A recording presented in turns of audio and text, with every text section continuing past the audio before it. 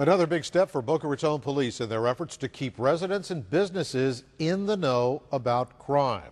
News Channel 5's Danielle Dubetz explains today they unveiled the second phase of their crime fighting program, which will be as close as a mouse click. You know, I have 3 kids under the age of 5, and I want to keep them safe. Any Boca Raton parent would say the same, but part of keeping families safe is staying informed. I feel safe here. I don't know if it's a false sense of security, but I do. Visit bocaviper.com.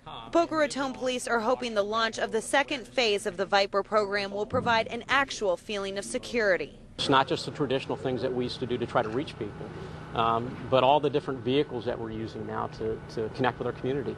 One of those non-traditional methods, a mobile billboard. Plus, local businesses will help advertise the Viper brand. There's also a big push for Watch Your Bag Boca, especially during the holiday shopping season. At the center of the program is the Boca Viper website. Residents will be able to view videos, reports, and also sign up for alerts that will notify them when crimes happen in their area. I think that'll be great for the neighborhood. Know what's going on immediately.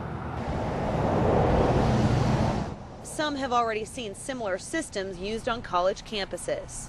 It's very beneficial to know what's going on. Even before you've even woken up in the morning, you all of a sudden have all these emails showing you the progress on the investigation. Danielle Dubetz, WPTV News Channel 5.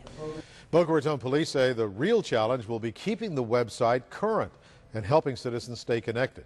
You can find the website by clicking on the links section of WPTV.com.